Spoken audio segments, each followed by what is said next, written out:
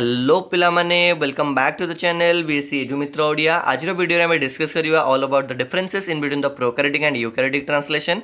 So without wasting any more time let's just talk about today topic. Okay, but start करिया पूर्व you must have to idea about कि we have already cover up the core paper 11 unit number 1 and the unit number 2। This will be the last lecture of the unit number 2 of core paper 11। So let me proceed further and channel को निश्चय भाव subscribe और like करिवो जहाँद्वारा तुम regular video T pi पारिबो। Okay, तो start करवा।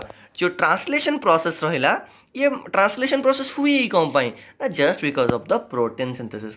जितेबाला body को protein दरकार पड़ी था, प्रोटीन नीड पड़ी था, एट दैट टाइम बॉडी कौन करे ना ट्रांसलेशन प्रक्रिया अंडर जाए, जहाँद्वारा mRNA टेम्पलेट्स रू आमर प्रोटीन्स तैयारी होता है।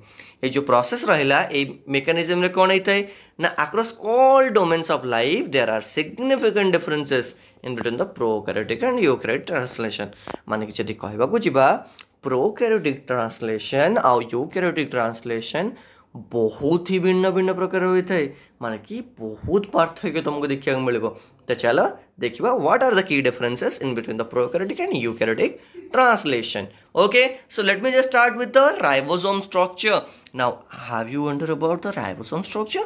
Yes, in case of prokaryotes which is 70s, but in case of eukaryotes which is 80s. माने कि कहबाकू गले प्रोकैरियोट्स मानकरे तमे जदि राइबोसोम रो स्ट्रक्चर देखिबो ताले से 70s राइबोसोम रही थाए, यूकैरियोट रे जोटा 80s रा थाए। देखो राइबोसोम हमर गोटे एमितिका स्ट्रक्चर जे कि दुईटी सब यूनिट द्वारा तैयारी होता है। गोटे रही है स्मॉलर सब यूनिट, गोटे रही है लार्जर सब यूनिट। सो स्मॉलर सब यूनिट प्रोकैरियोट्स मानकर 30s आउ लार्जर सब यूनिट 50s, बट यूकैरियोट्स मानकर स्मॉलर सब यूनिट होचे 40s, लार्जर सब यूनिट होचे 60s। ठीक अच्छे, then let me proceed further to the initiation process.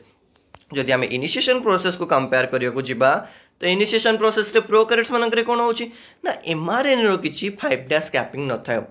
ठीक अच्छे, इंस्टेड राइबोसोम कहाँ सहित बाइंड हुए ना गोटे साइन डायग्राम सीक्वेंस सहित बाइंड हुए, जहाँद्वारा स्टार्ट कोडन परिका से काम करे। ओके, ये जो एथिरे इनिशिएशन फैक्टर कौन कौन इन्वॉल्व था ना, initiation factor 1, initiation factor 2, initiation factor 3। But ji prokaryotes मानकर यहाँ केवल, बट जी तुम यूकैरियोट से देखो जोटा यूकैरियोट्स मानकर कौन ना तुम इनिशिएशन फैक्टर 1, 2, 3, 4 कम्प्लेक्स, देन तापर 5, 6। तुम कह सार एत सारा फैक्टर्स युरा कौन पुणी कहते तो तुम मानक जदि फैक्टर्स आउ ये प्रोटीन्स विषय बुझार अच्छी ना, you can check my YouTube channel. On my YouTube channel you can search proteins that are involve in the synthesis of polypeptide chain. यही नेम रे गोटे बहुत कंप्लीट वीडियो अच्छी जो पूरा डिटेल कही कौ फैक्टर कौन पाई व्यवहार कराए। So do check out that video and तुमको डिस्क्रिप्शन बॉक्स से वीडियो लिंक भी मिल जाए। ओके, तो प्रोसीड करवा लेक्चर को फर्दर। तो इनिशिएशन केमती हुए यूकैरियोट्स मानकर ना, यूकैरियोट्स तुम जानिछ कि 5' एंड रे गोटे 7 मिथाइल गुआनोसाइन कैप लगी थाए, जहाँद्वारा राइबोसोम रो बाइंडिंग फैसिलिटेट होता है। ये जो राइबोसोम रहा ये कौन फर्स्ट कर कहल ना, जो स्मॉलर सब यूनिट रहा सपोज मन कर let just assume this is your mRNA। ये mRNA ऊपर स्मॉलर सब यूनिट आसिक आगे अटैच हम, तापर से धीरे धीरे कौन कर ना स्कैन करा लगे। स्कैन कर सारा जोटा मिले last AUG which means your start codon, तो सी से कौन कर ना प्रोसेस ऑफ ट्रांसलेशन को इनिशिएट करदेव। एंड ये किसी फैक्टर इन्वॉल्व था और tRNA जो रहा से कैरी करे मिथियोनाइन को। ओके, mRNA रो फीचर जदि कहबाकू जा प्रोकैरियोट से कौन रहता है ना, जो प्रोकैरियोटिक mRNA रहिला तार से पॉलीसिस्ट्रोनिक। ठीक अच्छे, प्रोकैरियोटिक जो आमर mRNA रहिला दैट इज पॉलीसिस्ट्रोनिक, बट जो यूकैरियोटिक रहिला दैट इज मोनोसिस्ट्रोनिक। प्रोकैरियोट्स मानकर पॉलीसिस्ट्रोनिक mRNA देखा मिले, यूकैरियोट्स मानकर मोनोसिस्ट्रोनिक। पॉलीसिस्ट्रोनिक मान ही है कि जो mRNA तुम देखुच प्रोकैरियोट्स मानकर ये मल्टीपल प्रोटीन्स को एनकोड कर मल्टीपल प्रोटीन बन पार। बट यूकैरियोट से जो तुम देखुच सी कौन कर ना, केवल गोटे मात्र स्पेसिफिक प्रोटीन बन पार गोटे mRNA। ठीक है, दैट्स व्हाई आम मोनोसिस्ट्रोनिक बोली कहले। ऑलराइट, तापर कौन कहले ना, जो ट्रांसलेशन रहिला और ट्रांसक्रिप्शन रहिला ये कपल्ड होता है प्रोकैरियोट्स मानकर, बट यूकैरियोट्स मानकर गोटे है आ गोटे होता है। ओके, माने कि कहबाक गले सिंपली जो ट्रांसलेशन रहिला ये आरंभ हो पार ट्रांसक्रिप्शन सहित स्टिल इन प्रोग्रेस रही। ओके, बट यूकैरियोट्स मानकर सेमती न थाए। First mRNA undergoes the extensive processing including the capping, पॉलीडेनिनेशन and splicing.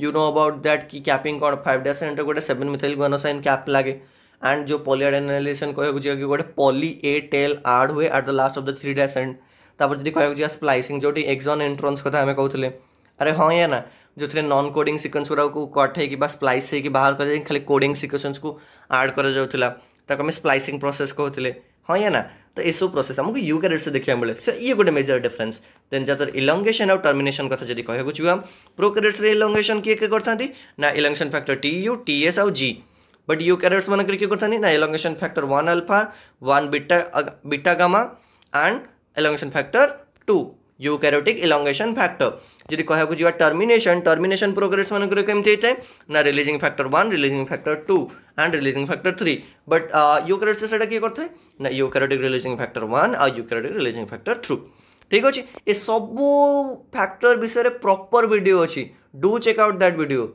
जो मैंने देखी से बहुत बढ़िया से बुझीपार ओके रेगुलेशन जब कहवाक जा प्रोकैरियोट्स केमती रेगुलेशन होता है ना प्रोकैरियोट्स मानक रेगुलेट हुए प्राइमरी लेवल ऑफ ट्रांसक्रिप्शन आउ जदि कहवाक जा attenuation and ribo switch mechanism बहुत कॉमन रेगुलेटरी स्ट्रेटजी जहाँ द्वारा आमर प्रोसेस ऑफ ट्रांसलेशन को रेगुलेट करा जाए बट यूकैरियोट्स मानक केमती रेगुलेट हुए ना रेगुलेट मल्टीपल लेवल से हुए जमती कि ट्रांसक्रिप्शनल लेवल हुए पोस्ट ट्रांसक्रिप्शनल हुए और ट्रांसलेशनल भी हुए एंड पोस्ट ट्रांसलेशन भी हुए तो ये किसी मेंशन अच्छी पोस्ट ट्रांसक्रिप्शनल कौन ना स्प्लाइसिंग mRNA ट्रांसपोर्ट स्प्लाइसिंग कौन तुम जानी या ना जो आमर रही जो रहा कोडिंग सिक्वेंस और नॉन कोडिंग सिक्वेंस जोड़ आम कौन करते ना नॉन कोडिंग सिक्वेंस को कट करके बाहर कर दौले अरे मन पड़ा तो ताको आम स्प्लाइसिंग प्रोसेस ही कहे बहुत ही सिंपल ए किसी हाईफाई वाला पैटर्न है मो ओके जो मैंने देखीच मेकानिज्म वगैरह प्रीवियस वीडियो जो मैंने देखीच तुम ये बहुत सहज ठीक अच्छे खाली नोट्स को फोकस कर स्पीड ऑफ ट्रांसलेशन जब आम कहवाक जा तो प्रोकैरियोट्स जब आम स्पीड देखा जा जनरली बहुत फास्टर थाए due to the coupling of the transcription and the translation देख नॉर्मली कौन हो कहल ना जिते आमर प्रोसेस ऑफ ट्रांसक्रिप्शन स्टार्ट हो तारी सहित प्रोग्रेस आम ट्रांसलेशन स्टार्ट हो जाऊँगी इन केस ऑफ यूकैरियोट्स सो कौन हम ना से दुईटा जाक प्रोसेस कपल्ड भाव में हो एका सांगे हो तो से दैट केस रे कौन हुए ना प्रोसेसटा बहुत फास्ट होता है बट कौन है ना and the simpler mRNA processing भी एत न थाए बट यूकैरियोट्स मानक तुम जब कहवाक जीव यहाँ बहुत स्लो होता है कारण mRNA फर्दर प्रोसेसिंग हुए जमती कि जो पोस्ट ट्रांसक्रिप्शनल मॉडिफिकेशन जब स्प्लाइसिंग कहवाक जीव पॉलीएडेनाइलेशन कहवाक जीव कि मिथाइल 7 मिथाइल गुआनोसाइन आड हवा कथा कहवाक जीव कैप्टा जोड़ा आम कहे तो ये फर्दर टाइम टेकन प्रोसेसिंग थाए एंड ये कपल रिएक्शन हुए फर्स्ट ट्रांसक्रिप्शन हुए देन ट्रांसलेशन हुए so it require time so it process slower थाए ठीक अच्छे and this is what we need to know about in this class